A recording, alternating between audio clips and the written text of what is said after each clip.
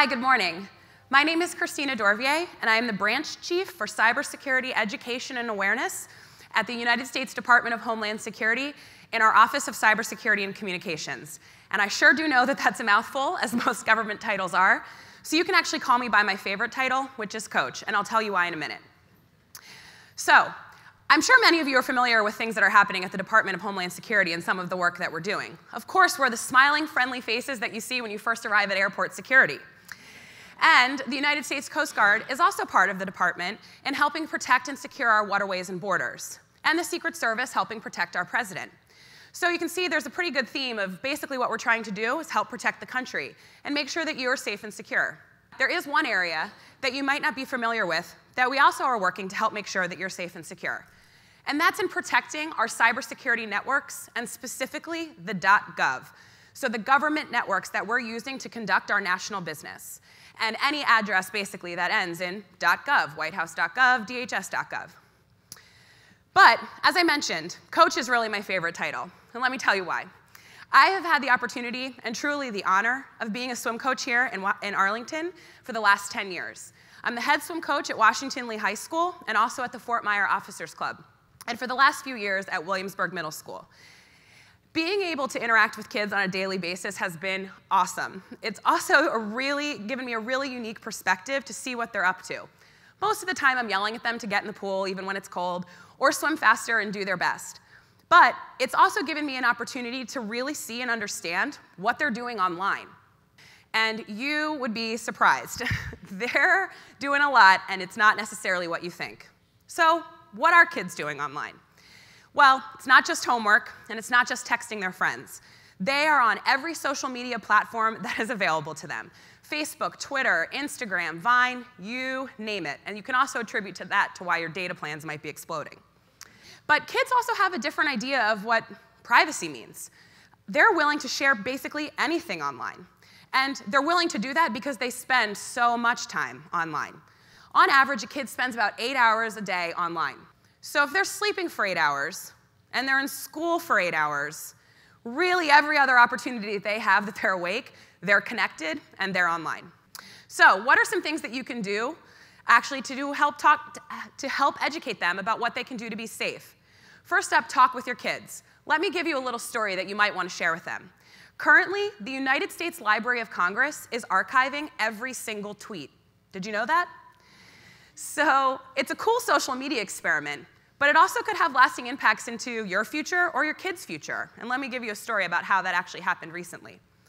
There was a student in high school who was excelling in basketball. He was doing great things, and so many colleges and universities were looking at him to be a part of their athletic programs. Well, ultimately, he was offered a scholarship, $140,000 to be exact, for a 4-year education. How great is that? The school decided, we're going to take a look at what this kid is doing online. What has he been tweeting? What does his social media profiles look like? And after exploring what he was willing to share online, kind of that overstepping of boundaries and privacy, they ultimately decided that they would revoke his scholarship. So that 140-character tweet is really not worth $140,000 in college education. But that's what's happening these days. So it is critically important that you talk to your kids, just as you talk to them about not smoking or looking both ways before they cross the street. Please make sure that you're adding a conversation point in there about what they're doing online. Also, make sure you lock down your privacy settings, your kids' privacy settings in particular. There are many cases where popularity is determined by how many Instagram likes you have on a photo. Who was the first like? Who was the first person to comment? Or how many retweets you have. But that can also be a concern. Strangers are seeing that information potentially, not just friends and family. So please make sure that those settings are on lockdown. And finally, there should really be no expectation of privacy in your house if you have a kid. And those kids should know that you're seeing everything that they're posting. So friend them. Do that right now if you aren't already. On Snapchat, even though it's a little bit weird and most adults don't understand it, on Vine, on Twitter, on Facebook, on Instagram, you name it, make sure that you're friends with your kids on those sites. But it's not just kids who are having a problem with what they're doing online these days, right? It's everybody. Adults, you name it. And probably one of the most common ways that adults are seeing their risk online is through the most traditional way of accessing people's information. And that's phishing, a phishing email. I'm sure you're very familiar with the funny ones, right? The Prince of Nigeria has suddenly gotten in touch with you, and if you click this link and send millions of dollars, you'll be rewarded in triple. We all know that that's pretty untrue. But phishing has actually become more and more sophisticated. Emails look like they're coming from reputable establishments, your bank, or even your friends and family. So the #1 rule here is, when in doubt, throw it out.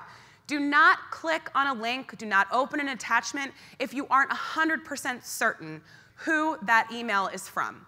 It really is one of the most basic tips, but it is still one that is a problem today, and people are still willing to trust that that email is coming from their bank, a reputable organization, or a friend and family member. And on that note, most reputable organizations, again, your bank or an e-commerce site, are no longer sending emails asking you to open an attachment or click on a link for this exact reason. But the internet really is more than just emails. We're doing so much more online. People's refrigerators are connected to the internet now. Your car could be connected to the internet. You're accessing it no matter where you are, maybe right here in this room, somewhere on the go, on Wi-Fi on an airplane. But truly, it is constantly part of what we are doing in our everyday lives. Let's actually do a little pop quiz. How many of you think you check your phone 50 times a day? Raise your hand. How many 100 times a day? 150? Anybody think they're over 200 times a day? You crazy kids, you. Well, truthfully, the average person checks their phone about 150 times a day. That's about every 6.5 minutes, which I think we'll all do. Let's all quick check. 6.5 minutes in? Okay, great. But that just goes to show, truly, how much we really are online. And there's ways we're using the internet for fun. I'm sure you're all so familiar with this. #TheDress. This dress is a prime example of just truly how connected we are and how those connections are moving at light speed. It's blue, it's black, anyone? It's white, it's gold, it's white and gold for me. But this dress originated in Scotland, and within hours was on CNN. And by the end of the day, was being discussed in the White House briefing room as breaking news. And never mind what it did for the manufacturer, 350% sales increase overnight just from one individual who posted this picture while they were out shopping. Now, even though this is a really fun example of how connected we are and how things are truly moving at light speed, there's also other things that are coming out of this constant connectedness. I know everybody remembers the Boston bombing tragedy. And as horrible as that time was, what it really showed us was that we're not receiving news, breaking news, in traditional ways. Twitter was actually the way that we all around the country learned about the Boston bombing. It wasn't in your nightly news segment, and it didn't take hours to reach you in your homes. It's also a way that family members were able to communicate with each other and let people know that they were safe and where they were. And this has really transformed the way that we share information and receive information. And more than that, it has again brought this constant connectedness to every fiber of what we're doing. Another aspect that has really gotten online, if you will, and is constantly connected is our nation's critical infrastructure. While typically the role of the government and the private sector is to help make sure that our systems, our nation's critical infrastructure, are running smoothly, there's also roles for other folks to play. But specifically, what does critical infrastructure mean to you? The bridges that you drive on, the highways? It actually is the hot water that you had this morning when you got out of your bed and it was 60 degrees and you needed a hot shower. That was because our critical infrastructures were safe. Critical infrastructure networks were safe and secure overnight. Same with your coffee this morning. So again, the government and private sector have the major role here in ensuring that these systems are running smoothly and are safe and secure. But it can't just be the government, and it can't just be private sector who's responsible for what we're doing online and making sure that the nation is safe. We all have a role to play. Every single person in this room, every single person in this country. And why not every person in Arlington? Why not start here? So, speaking of Arlington, since we're here, I love Arlington. I have lived here for the last 10 years. It's been such a great ride living here. There's so many unique opportunities that we have access to. We're so close to DC and get all the wonderful experiences of being near the city, but we really still have that small town feel. I love all of the great restaurants. I love that it's walkable. And I certainly love that we have some of the best schools in the country. Also, there's some great things happening in Arlington related to the tech scene. Right here in Roslyn, we have a booming tech startup scene. Who knew? And also, your local county is doing something for you in this realm. The Department of Technology actually created the Connect Arlington program and is running a high-speed fiber optic cable between county buildings and school buildings to ensure that there's digital services for everyone for years to come. But even longtime Arlington residents might not know something. Also located right here is the epicenter of federal cybersecurity efforts. Our 24/7 National Cybersecurity Communication Integration Center, and again, in true government form, we have an acronym, don't worry, it's called the NCIC, is located in Ballston. And they're doing such great work there that the president actually stopped by a couple months ago to commend everybody on what they're doing to help make sure that the cyber networks, the .gov, is running smoothly and is safe and secure. But again, it's not just the government. It's not just the private sector, the businesses and companies that use their applications and their software. We're really all online together. And everybody has a responsibility to understand what the risks are and what they can do to protect themselves. So, speaking of protecting yourself, just as you protect your house, you lock your door, I hope, when you go to bed, as great as Arlington is, I hope that that's still a practice that's happening. And of course, you don't hand the keys to your car to your 16-year-old and say, have a great day, get on 66, without extensive driver's education training. A whole year in the car with you, parents, sorry about that year of your life. And of course, driver's ed classes, a test they have to take, all of these experiences in education to make sure that they're prepared. But yet, we don't always lock our digital doors. We're not locking our phones necessarily because it's an inconvenience. Or we're giving a 5-year-old an iPad and letting them take care of themselves for a few hours with no instruction, education, or training on what maybe they need to know or watch out for, even at that age, in what they're doing online. So a couple kind of big ticket items of what you should be aware of. When you're using Wi-Fi, please make sure you're doing that with care. If you're at home, ensure that your Wi-Fi is password protected. If you're out in public, and you want to really truly get on that Starbucks Wi-Fi so that your data plan doesn't explode, I get it, I do. Just make sure that you're not doing something that's critically important to you, like checking your bank account or maybe even logging into your email. Make sure that you're updating software and your operating systems. This is the #1 way that businesses work to protect you and ensure that you're a repeat customer with their products. It's something that not a lot of people think about doing, but it really is one of the most basic things you can do to make sure that your systems and your applications are secure. And finally, use strong passwords. I know that this is one you hear all the time, and sites nowadays are even requiring that you have a strong password. And putting your cat's name out on your internet site, wishing your best friend a happy birthday, telling people you're going on vacation for 2 weeks and your home will then be vacant, that might not seem like anything important at the time, but it's the compilation of all of those pieces of data together that actually create an online picture of who you are, what you do, what you like, and what somebody could use to potentially know more about you without your knowledge. And it's just one person with the weak password made up of their cat's name and birthday that can cause damage or allow for millions and millions of people's information to be given out to others. We saw that recently with the OPM breach and the Target breach. It was one person who made a mistake, had the bad password, clicked on the link, whatever it might be, that allowed for all those millions of people to be impacted. So, what do we do here? Well, #1, stop and think. Really, truly, stop and think before you share online.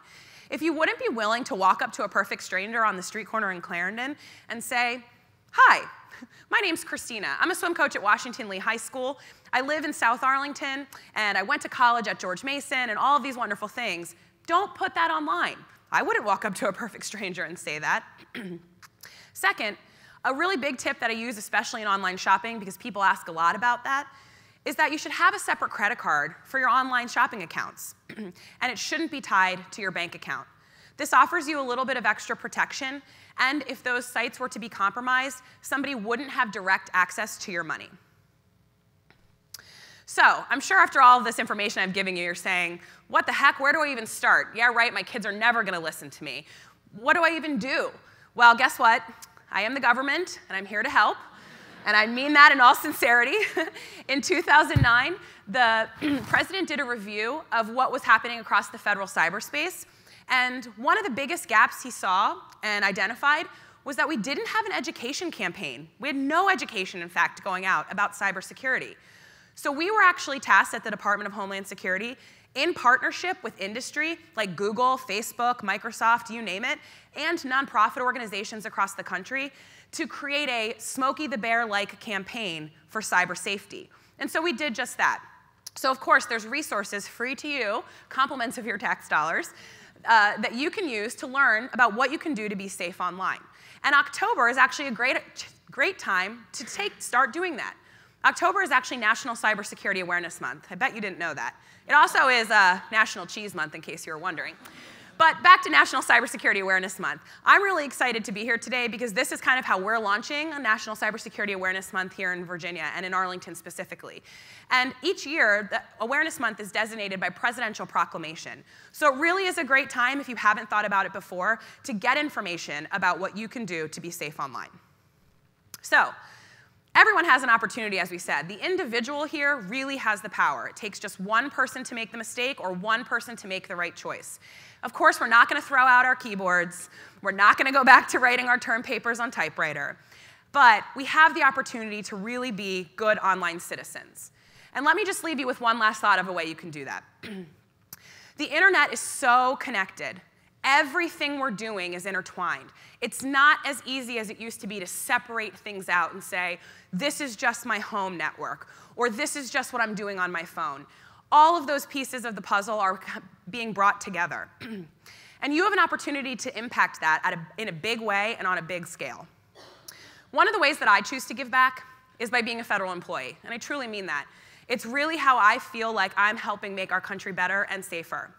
I'm also a swim coach, as I mentioned. You can ask any one of my kids, even these crazy ones in the picture, that I go above and beyond, and I'm willing to do anything to make sure that those kids have the best experience and are having fun. My husband was in the Marine Corps, and that was his way of giving back to the country. So no matter what else you're doing, no matter how else you're involved in the community or helping the country, there is one thing that you can do today, right now, that will impact not only the people in this room, not only your immediate family and the community here of Arlington, but the country as a whole. And that is doing your part, giving back in the online community, and determining what the etiquette will be and what the culture is that we want to create and how we use the internet. So if I can leave you with one last thought, it is do your part and really truly be that good online citizen that I know you can be. Thank you.